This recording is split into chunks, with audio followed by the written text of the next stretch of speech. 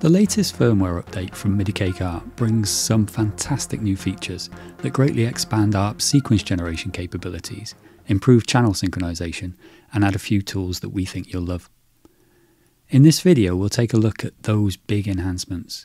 These are Arpeggiator live play via an external keyboard, Customizable Bounce patterns, Extended Effects section, Octave Locking, CC assignment improvements, up and down control changes, MIDI Indicators, Deterministic Synchronization, USB host support, and a bunch of bug fixes.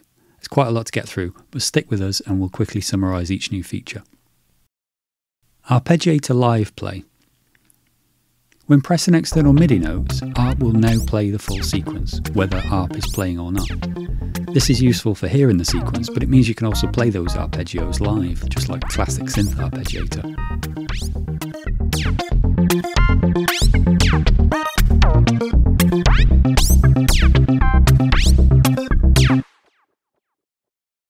Custom bounces.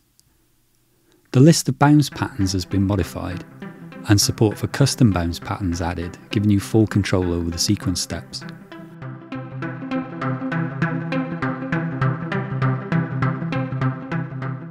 Patterns are 16 steps, and you can adjust the root position of the pattern, enabling patterns to be quickly transposed and also providing more range up and down the scale.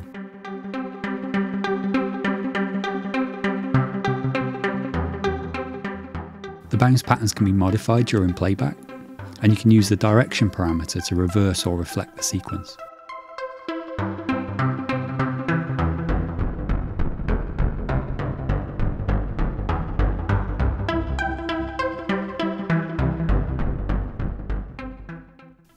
The effects parameter has been given a major overhaul.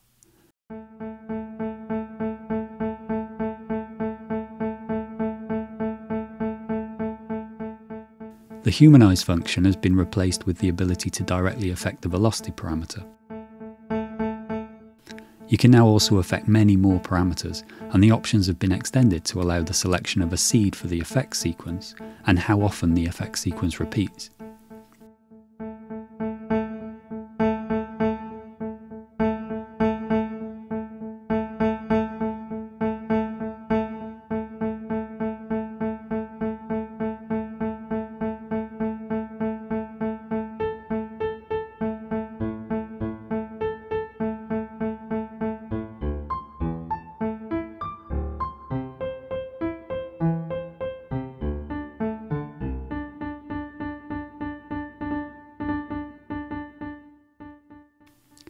The effects amount can also be modulated using either of the modulation parameters.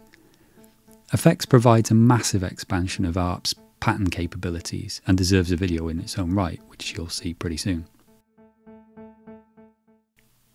Octave Locking. If you've used ARP to create a bass line and then want to prevent that sequence being transposed during live play, well, now you can. You can lock the individual ARP channel to its selected octave. This means you can wander up and down the keyboard and the sequence will stay fixed to its octave.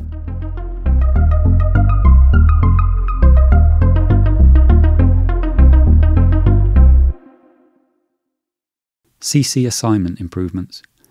The control change assignment has been made a lot simpler. After selecting CC Learn, you can cycle through the select buttons or the parameters and assign CCs one by one.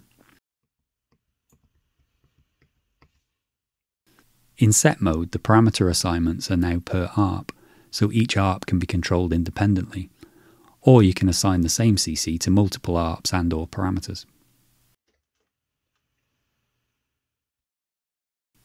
Some quick changes. The up-down buttons can now be held to quickly change values.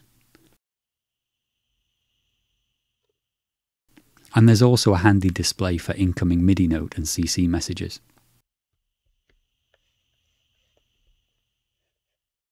Deterministic Synchronization. If you've been wondering why we've taken so long to release the firmware update, apart from component supply problems, we've been working to fix a long-standing bugbear of ours. It was always the intention to make ARP fully deterministic in the way it behaved. When we developed modulation though, we used a relatively simple sequential method of maintaining the sequence. This way was easier to implement, but it led to scenarios where ARP channels would become out of sync when changing parameters that affect the length of the sequence.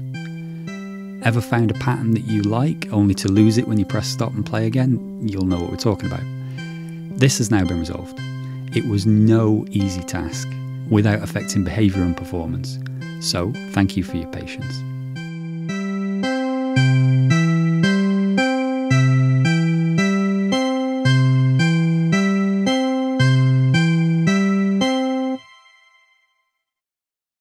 USB host.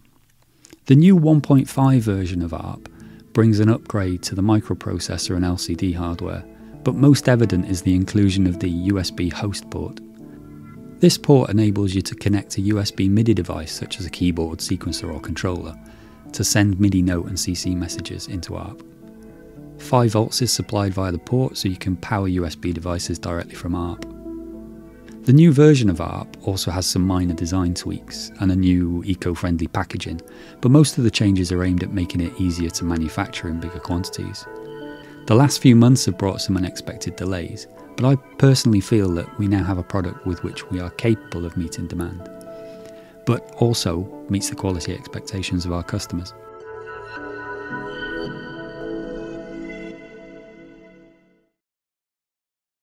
There's a couple of bug fixes too. Pad mode now behaves itself during live play.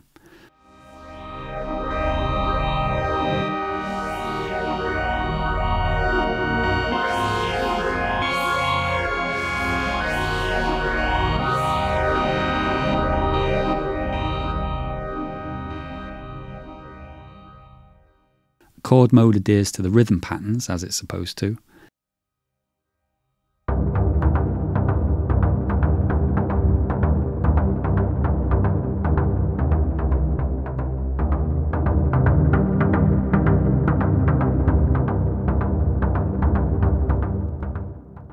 And you can edit rhythm and groove patterns from the rhythm length parameter.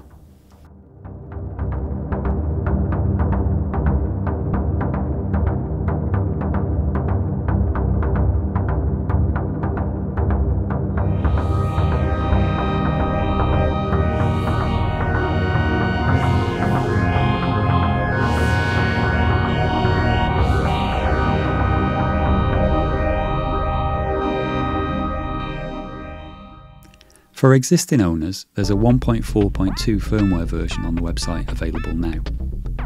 The new production batch is earmarked as version 1.5, and because it uses a different processor, it requires a different firmware file. The capabilities of both versions are identical though, and will continue to support all versions. There are more exciting features in the pipeline, and more firmware updates planned for 2023, so watch this space. And finally, thanks for watching.